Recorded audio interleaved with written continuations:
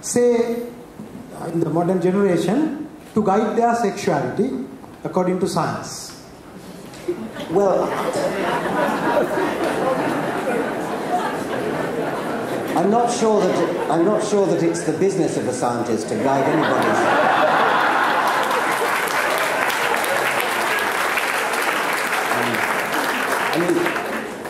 From a Darwinian point of view, sexuality is all about reproduction, and that's what it's there for, and all the details of our evolution of sexuality can be interpreted in that light.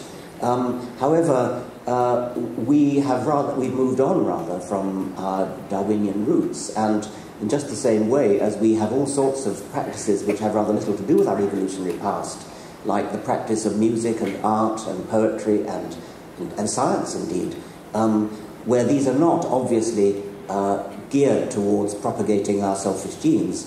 And sexuality also has been emancipated, if we wished to emancipate it, from its original function of reproduction.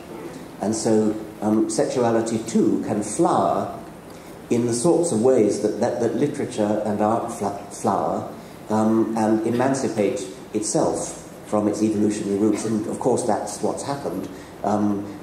Whenever anybody uses contraception, they're using sex for a purpose other than the original biological one. And similarly, the wide variety of people's sexual preferences, homosexuality and so on, again, this is not very Darwinian, but it's what people like, and so this is another aspect of the freedom which humans have.